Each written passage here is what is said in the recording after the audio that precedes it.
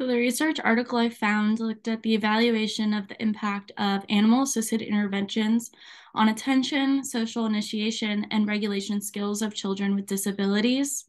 So this was a program that was designed and implemented by the school's occupational therapy department with the goal of enhancing skills important for social participation of students with disabilities.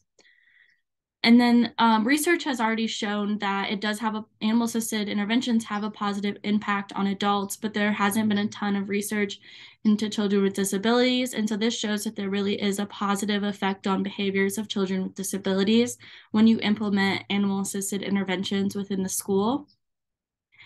And so this was a retrospective design used to analyze 18 sessions of animal-assisted interventions implemented in 2 schools for students already receiving occupational therapy.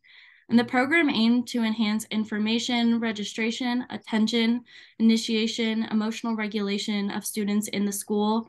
And there was a total of 28 students that participated, and ages ranged from 7 to 22. And the results showed that the students had an increase in all of the areas that they were assessing. They had increased in information registration, terminating activities, attention skills, information processing, self-initiating, and increase in emotional regulation skills for children with disabilities. And this just really showed that occupational therapists really do have a position in animal-assisted interventions and that they can be very beneficial for children with disabilities. And it just shows the importance of implementing them within the school settings for children who are already receiving occupational therapy services.